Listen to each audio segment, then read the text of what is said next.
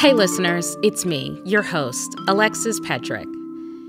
In this episode, our producer, Rigoberto Hernandez, sat down with Gregory Morgan to talk about his book, Cancer Virus Hunters, A History of Tumor Virology. They break down a century's worth of research into the controversial field of cancer virology, from its humble beginnings in 1909 to its most important applications, the development of the HPV vaccine and the discovery of the HIV virus.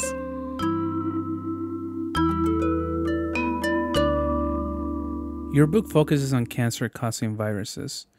Today we know that the HPV virus can cause cervical cancer and that hepatitis C can cause liver cancer. But viruses were not always seen as a culprit, right? Well, my book covers basically a century of research from the beginnings of the 20th century to the beginnings of the 21st century. And at the time, at the beginning of the 20th century, not a lot was known about cancer. There was various theories about what it was caused, but no one really had in mind a virus as a cause. People thought about chemicals, perhaps, thought about maybe internal dysfunction of the body itself, but not a lot was known. There was known that chimney sweeps in England who would cover themselves in soot to clean out chimneys would get scrotal cancer. So that was known, that there's maybe something in the dust, right, in the coal dust or in the soot that you see in chimneys that was carcinogenic. And it was also known that some miners got lung cancer at higher rates than normal. And it was also known that women that were promiscuous got higher rates of cervical cancer. So we knew a little bit, but not much at all really at the beginning of the 20th century. It was mostly a mystery. The idea that viruses were involved started in 1909 with a scientist called Peyton Rouse. So his research was with animals. Was the idea that eventually he could use that knowledge to help humans? Yes, no. The idea was to eventually help humans. In fact, the Rockefeller had donated the money that funded what's now Rockefeller University and the hopes that they could make some progress on human health. But one way of getting at human health is to study a simpler system, and sometimes animals are the way to go. We today call these model systems, but at the time they just thought of them as an easier approach. Since the biology of animals and humans is sometimes not too different, we can make a lot of advances by understanding how it works in animals first. He was looking at chickens, and he discovered a tumor that you could transplant from one chicken to another chicken that was closely related, and it would grow. Then he made a new experiment, which was to take the tumor, grind it up to very small pieces, and then filter it, and take what went through the filter, which was smaller than a cell, and inject that into a new chicken. And that would lead to a new tumor growing. And that was, in retrospect, a revolutionary experiment. At the time, people weren't sure what to make of it. Some people thought that maybe it was just like a peculiarity of chickens and didn't have any implications for humans. So it would take another few decades before people came around to the idea that viruses could cause cancer in humans too. So his main accomplishment, which this is an experiment that started in 1909, was to find something in the tumor, in this chicken tumor, which could be extracted and then create new tumors. And he could do this basically indefinitely. So you could keep this tumor alive for years. What he didn't know, which was that the substance was a virus. In 1909, there was no electron microscopes, so you couldn't see a virus. All that was known was that it was something that could reproduce itself and could pass through very, very fine filters. So Rouse didn't know it was a virus, but did he suspect it was one? Yeah, he suspected it was a virus, but he was reluctant to say so in print. It wasn't clear exactly what a virus even was at that point in time. In fact, they were sort of thought of as, well, they're perhaps alive. Some people thought they were merely chemical, but they were known to be smaller than a cell and perhaps responsible for a number of diseases in plants and in animals. At the beginning of the 20th century, more and more diseases were shown to be caused by a very small organism that today we'd call a virus. By the 1930s, it became more clear that it was a virus and people became more open to calling it a virus. In the early days, they called it a factor or an agent, which is sort of somewhat open-ended, but what that meant. So this eventually became known as the Rouse sarcoma virus. What happened to it in subsequent decades? So this was the first virus that was discovered right back in 1909. In the 1970s, it becomes the most important tumor virus for understanding what cancer is, because we work out that what makes Rouse sarcoma virus cancerous, what makes it able to create cancer in its hosts is it's carrying what we call today as an oncogene. And an oncogene we now know is a gene that has somehow been mutated so it doesn't work properly. And so it turned out that what's probably happened was in the history of Rouse sarcoma virus, it picked up a gene from a chicken, which then mutated and became sort of abnormal. And so when it got reinserted into a chicken cell, it would make that cell cancerous. This gene was called SARC. It was the first of many oncogenes discovered, and a lot of the first ones were discovered because they were in the genomes of tumor viruses and allowed these tumor viruses then to cause cancer in their hosts. Oncogenes, it turns out, are not only genes that cause cancer, but they're also genes that when they're not malfunctioning or they're not mutated, they play important roles in the cell itself. Normally, they play a really important role in determining how the cell cycle works, how cells know when to divide and when to stop dividing. And that knowledge is key to understanding cancer as a whole, right? Yes. So today, many people that get cancer will have their tumors sequenced. You'll learn which of your oncogenes have been mutated and are important in making the tumor grow. And in theory, and in practice to a certain extent, then you can work out which cancer therapies are going to be more effective. So after Rouse, who is the next cancer virus hunter? Yeah, he had a colleague who was working at Princeton named Richard Shope, and he was interested in a similar phenomena in rabbits. In wild rabbits, sometimes they get afflicted with these growths out of their heads, papillomas they were called. In fact, it's probably the explanation of the mystique of the jackalope, but it's meant to be this mythical hare or rabbit that has horns as well as ears. But in fact, it probably was a rabbit that was infected with another virus, which we now call Shope papillomavirus. Why were these rabbits growing these horn-like growths? So if you take the horn and you put it into different components, you say what component of the horn is going to create new horns. It turns out that it's something that's nothing to do with the cells that make up the rabbit. It's something that's smaller than the cells. And Shope basically did the same type of experiments that Rouse did by showing that he could take the growths and grind them up, filter them, and then re-inject them in rabbits and cause the same growths again. How long did it take to accept that perhaps it was a virus? Because Richard Shope also didn't say it was a virus, right? Yeah, he was also a little reserved about how he talked about it. It really is, I think, not until the 1950s when people become more open to saying that. And I think it's driven by electron microscopy. So we get electron microscopes that are powerful enough that actually see the viruses, and we can see these little circular objects, and that makes it easier for people to say this is a virus. That's what it consists of: DNA or RNA in the center covered by protein and maybe an envelope around that, and that's visible with the electron microscope, and we're going to call it a virus.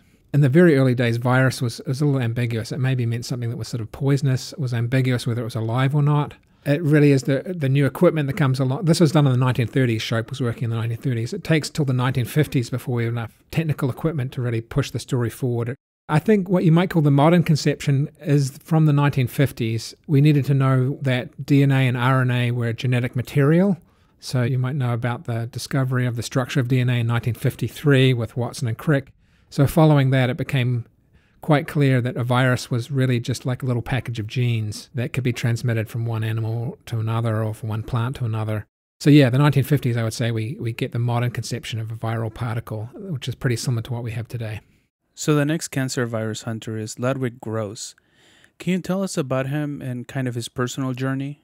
Yeah, so Ludwig Gross was a Polish physician scientist. He was trained in medicine in Poland. He also was a popularizer of science. He wrote stories about recent medical discoveries for the newspaper. He was Jewish. He was worried about the Nazis in the 1930s. And in fact, when Germany invaded Poland, had to flee. And the story that's sort of known in the lore of this field, he requisitioned a car from a friend of his, and he was driving as fast as he could to get to Romania and hoping he could drive faster than the German army, which was coming across the border. And at one point he ran out of gasoline. So it was sort of touch and go what was going to happen. I'm not exactly sure how he managed to get new gasoline, but eventually he got across the border and he escaped. And then he made it to Italy, and then he made it to the United States. He was what I call a true believer. He believed that cancer was caused by viruses, not just some weird rabbit cancer or chicken cancer, but actually human cancers too. And so he was determined to try and show this. So he started work in the United States eventually when he got here during World War II. He thought that viruses were going to be the key to understanding human cancer. And how did his colleagues react? Derision, mostly. The big problem was if cancer was caused by a virus, it should be contagious, you would think, like other viral agents. But cancer doesn't seem to be contagious. Oncologists don't catch cancer at a higher rate than normal people. Nurses don't catch it from their patients. So the standard view was this was sort of a slightly outlandish view. But that didn't stop Grouse. He kept on pushing his view and trying to investigate it with mice in his case. I read that some of his colleagues wouldn't even shake his hand. Yeah, he gave a talk and a young pathologist wouldn't accept it because they thought he was maybe pushing quackery or pseudoscience. They thought this was just so unlikely to be true. At that point, we did know that you could get cancer from tobacco, so there were other explanations of why people got cancer to do with chemicals and carcinogens. Could you tell us about Ludwig Gross's work? How he might not have had the most resources to do it? Yeah, so when he came to the United States, he joined the US Army and was serving at a veterans hospital in the United States. And he was trying to do research on the side at the beginning. So at one point, he had a colony of mice that he was keeping in coffee cans in the trunk of his car because that was the only place he could do his research. And in fact, people, when they came across this, saw him as being especially dedicated, that he couldn't be stopped by a lack of resources. He was investigating different types of mice. Some mice have a more of a tendency to cancer than others, and he's using the differences between different strains of mice, work out why some mice tend to get cancer at a higher rate than other mice. So what did he find? So in the early 1950s then, he works out that you can transmit basically cancer from one mouse to another by injecting it with a virus, but you have to inject the mice as baby mice, like very, very young mice, before their immune systems are up and functioning. Otherwise, you can't transmit the virus. But the challenge was to do this in a regular way. So you could do it once or twice. Could you do it every time? And that's what he tried to do, is to find a preparation that would lead to a cancer-causing virus that you could ship to other researchers and they could replicate his results. And eventually he could do this. So by the late 1950s, there were a number of people, including Sarah Stewart, working as a government scientist, who could replicate his work and show that, yeah, there is this virus. One virus causes leukemia. The other virus, which is actually more important historically, is called polyomavirus. Poly meaning many, because it caused many types of cancer in these mice. So was this when the hypothesis that a virus can cause cancer finally accepted? Yeah, the tide was definitely turning by the late 1950s. It was getting more recognition. Gross actually started winning some major scientific awards. Eventually, I think he was nominated for the Nobel Prize, but it didn't win it. Yeah, more and more people were open to it. I think mostly because it could be replicated. We had a better understanding of what viruses were, and you could actually see the mice getting cancer in your lab if you worked with mice. It seems that Ludwig Gross learned from his predecessors. There's like a lot of baton passing. Yeah, I think he was definitely inspired by Rouse and Shope, and I think mice were probably a better organism for biologists to work with. Like by the 1950s, a lot of people thought that, mice were almost like the hydrogen atom of chemistry for biology. They were going to be a standardized animal that you could work on. It was very cheap to breed them. They breed very quickly. You could do many experiments with them.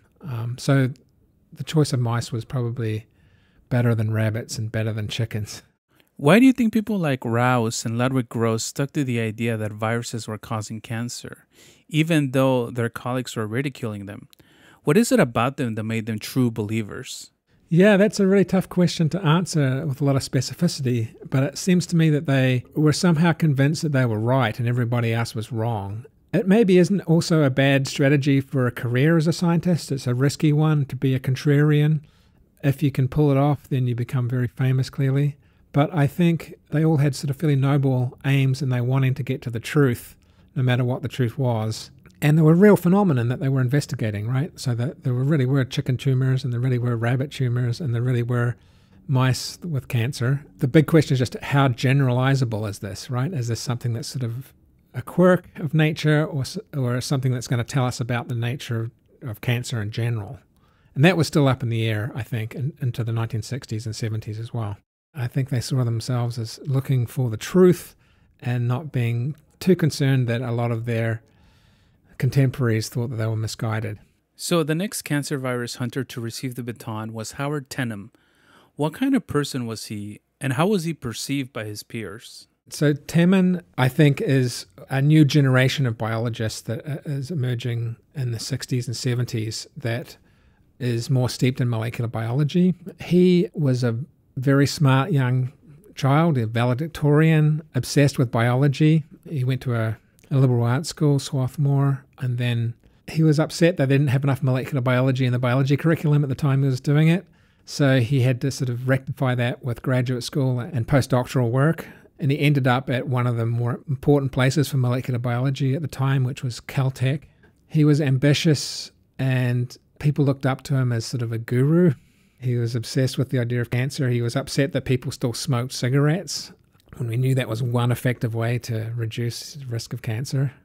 And he got his lab, after he got his PhD and worked in virology at Caltech, he got a lab at University of Wisconsin. He was very young. In fact, he nearly didn't get one of his first grants because the granting agency thought he was perhaps too young to even get the money. But Tenham was convinced that one type of tumor virus, called an RNA tumor virus, actually integrated into the genome of its cellular host. And he also was derided for this idea because at the time people didn't think you could get DNA made from RNA. That seemed to go against what was known as the central dogma of molecular biology.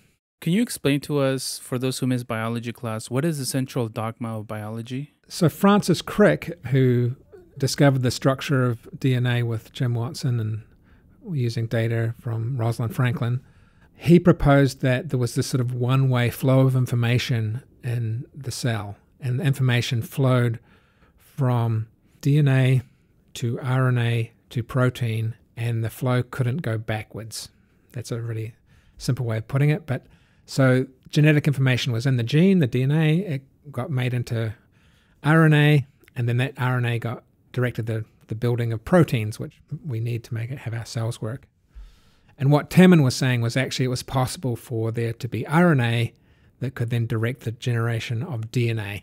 And that seemed to run counter to the standard view of what was going on at the time. If Tenham was right, would inject their RNA into the cell and then somehow generate a DNA copy of their genome and integrate that into the genome of the host cell. That almost sounds like science fiction. Yeah, it's scary in the sense that it might mean that viruses, once you get infected with them, you're kind of stuck with them because they have their genomes built into your own cells. And if the cell reproduces, they reproduce along with it in the genome of the cell. These viruses were called RNA tumor viruses in the beginning. They actually get renamed in the 1970s as retroviruses, and a lot of the worst human pathogens are retroviruses. HIV is a retrovirus, for example. There's another virus which is related to herpes called Epstein-Barr virus, which practically all of us have been infected with. Epstein-Barr virus causes cancer of the jaw in sub-Saharan Africa, but it also causes mononucleosis and maybe is related to other diseases as well. So I think one of the things that we're discovering is a lot of these viruses that are integrated into our genomes can have an effect later on in our life when various things happen. So are you saying that when we get a virus, it can stay in our bodies and then something activates it? Yeah, it can lie dormant for years and years, and then if some sort of event can make it basically jump out and start replicating again. In the early cases, it was actually UV radiation. In bacteria, this happened. When you irradiated cells with what was called a provirus integrated into the genome, it can be reactivated by UV, and presumably in the human case, other things can cause the virus to sort of jump out and become active once again. So this reminds me of a commercial I keep seeing about the HPV vaccine. Numbers move you, but some can stop you in your tracks, like the tens of thousands of people who were diagnosed with certain HPV-related cancers. For most people, HPV clears on its own, but for those who don't clear the virus, it can cause certain cancers. The commercial says that most people would just pass it, but others can develop more serious complications like cancer. Right, yeah. So HPV and the HPV vaccine is sort of one of the success stories of the history of tumor virology, because HPV is actually a papillomavirus, just like the Shope papillomavirus, which infected rabbits. It's one that infects humans. And Zerhausen, who was a German biologist, was able to show that a couple of different strains, I think 6 and 18, cause cervical cancer, also throat cancer and other types of cancers as well. And it's a success story because we worked out how to make a vaccine. We actually used the protein of the virus, not the genetic material of the virus.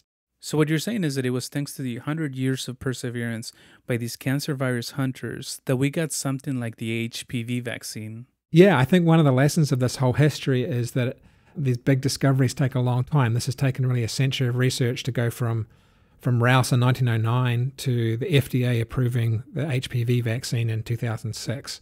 And yeah, and these scientists who were dedicated, some of them for decades, working on the same problems, just making very small incremental progress.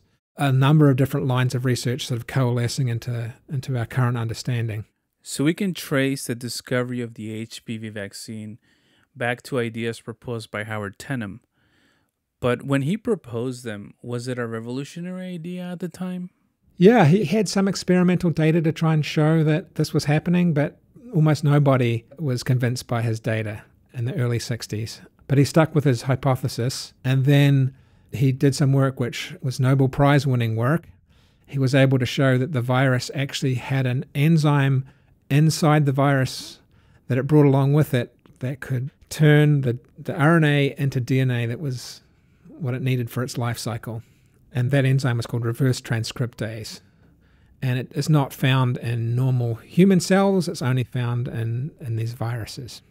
2 different labs basically came on this, discovered reverse transcriptase at the same time. Temin's lab in Wisconsin and David Baltimore also found the same enzyme inside a virus. And they actually had a funny little conversation where they talked to one another to tell each other their results and didn't realize that each other had actually found the same thing. So they were obviously very happy. Temin had been hoping to find something like this for years and years. Baltimore had managed to do it much quicker. He had more training in biochemistry, and that's what you needed to show that this enzyme existed. It also gives you then a way for looking for retroviruses, because if only retroviruses have reverse transcriptase, if you can somehow test for reverse transcriptase, you now have a way of searching for viruses. The natural thought was, okay, we've been talking about chickens and mice. What about in humans? Are there retroviruses in humans that cause cancer? And now we had, in the 1970s, with reverse transcriptase, we had a way of trying to test for them. And so Robert Gallo, which some people may have heard of with the HIV pandemic, who worked on HIV, he was one of the first people to search very hard for a retrovirus that caused cancer in humans.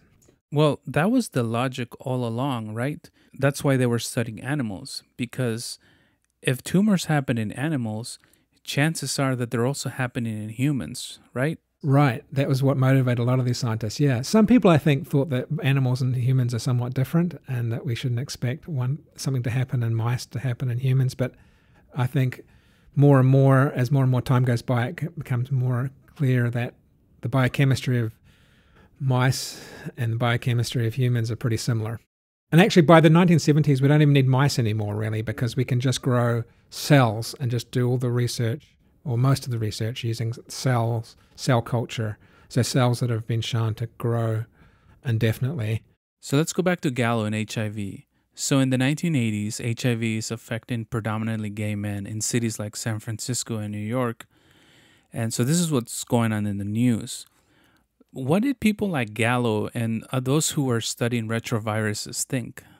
Right. So Gallo, he had already discovered a human virus called HTLV, which he thought that HIV was another example of a human retrovirus that, in this case, infected white blood cells, right? That was what made it quite difficult to focus on. So one of the first things which allowed us to fight back was to work out a test for if someone was infected.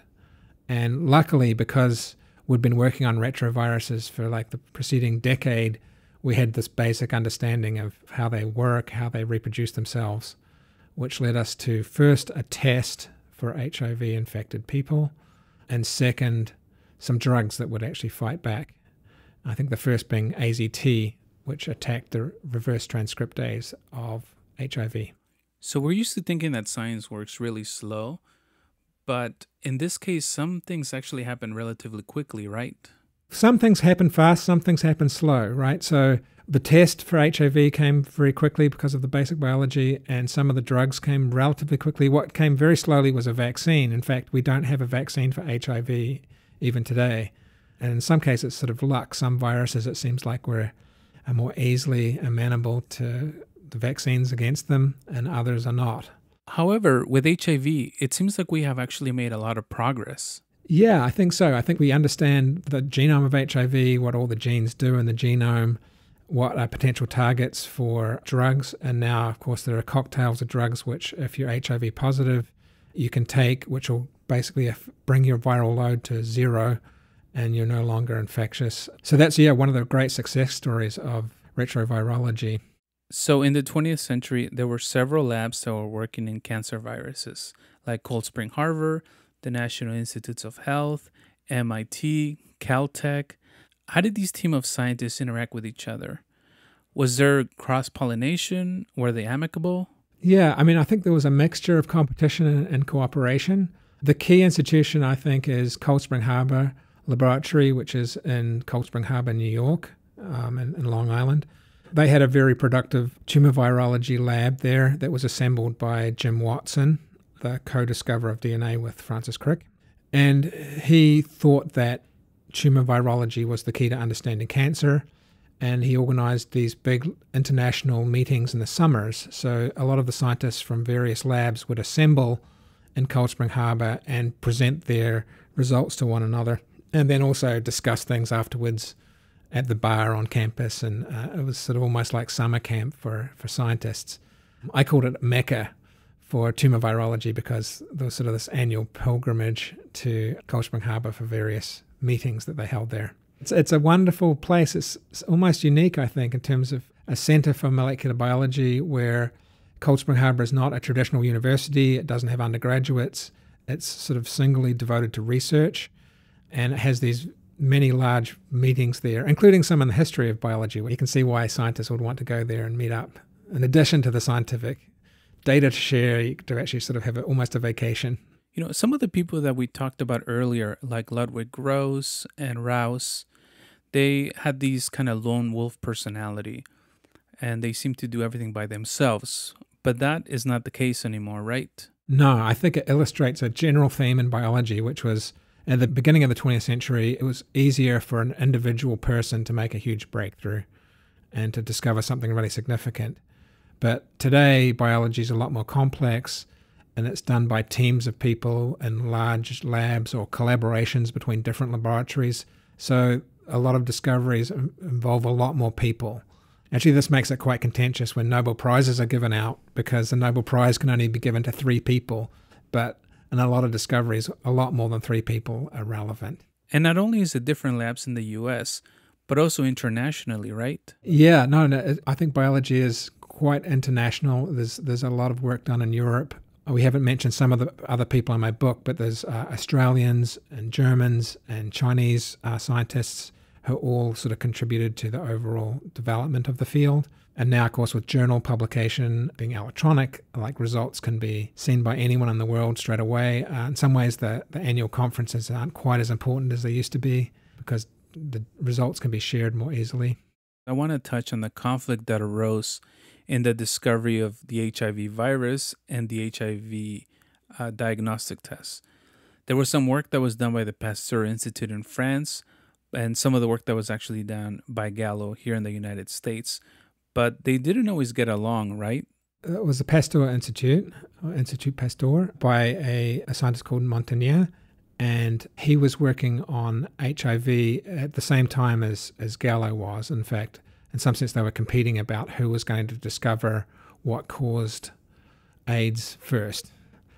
At one time collaborators, and at one time competitors, and it involved quite a bit of acrimony at one point in time because it turned out that it wasn't clear if the virus that Gallo was working on was one that he discovered in America or he had somehow had been transferred somehow to his lab from France. And since there was also a lot of money and patents at stake with the HIV test, it became almost an international dispute between France and the United States. Yeah, and earlier we were talking about who gets credit or how people are credited. In this case, who got the credit? Part of the issue was that the terminology for HIV hadn't been crystallized yet. So Gallo was actually calling it HTLV3, and the French were calling it LAV. So that the patent office, I don't think, realized that they were giving tests for the same thing. And the French applied for their patent first, but the Americans got theirs awarded first. And then there was lawsuits following that about who should get credit. And eventually the lawsuits were settled and they kind of shared credit. I definitely think that it often involves very ambitious, smart people who would like to get credit, and they get credit in science for doing things first. So one of the worst things that can happen to you in some sense is to be scooped by someone else where you're working on something and someone else does it first. So I think there is a lot of competition. As I said, it's combined, though, with cooperation, the idea that you can't do a lot of this by yourself. You need a team of people. And even the French and the Americans actually worked together to publish in the same journal at the same time. It was in the journal Science, that HIV was the cause of AIDS, which was a very significant discovery. So I think it's a mixture of the two. It's not just competition all the time, and it's not just cooperation all the time either. I know that's a somewhat unsatisfying answer, but and the competition, of course, can be among different things, even within people within a lab, about who's getting credit for what happens. Jim Watson intentionally set up his lab so that there's a lot more competition than usual. We thought that drove the research forward faster. Other people disagree with that and think, well, no, you need to have more collaboration, and it's not good to have many people working on exactly the same problem. What can future scientists learn from these cancer virus hunters of the past? Well, there's a number of things to learn, I think. One is that you need a lot of basic research to be done in order to get applied results, and just trying to go for applications straight away maybe is not the most efficient thing. I mean, this is a refrain that a lot of historians of science would say, that a lot of basic research is needed before you do the applied research. And in this case, it was research on rabbits, right, and on mice and on chickens, which don't seem that relevant to humans, but in fact, this was an efficient way of getting to understanding more about human cancer. I think the idea that you need to coordinate things, like Cold Spring Harbor was a really important place for the development of biology that got scientists from all around the world together, so everybody can sort of be aware of what is known. And I think that the versatility of viruses is another thing that we can learn. There are now people trying to re-engineer viruses to attack cancers rather than cause them. And I'm hoping that this is going to be a productive area of 21st century biology, where virotherapy, as sometimes it's called, could be another tool for oncologists to treat people with cancer. Why is it important to know who these cancer virus hunters were? Why should we learn about them? Well, I think it's important to see that science is done by people. The average person, unfortunately, doesn't know any scientists personally. So I worry that in our current climate, there's a lot of distrust of science, and it's sort of a growing distrust.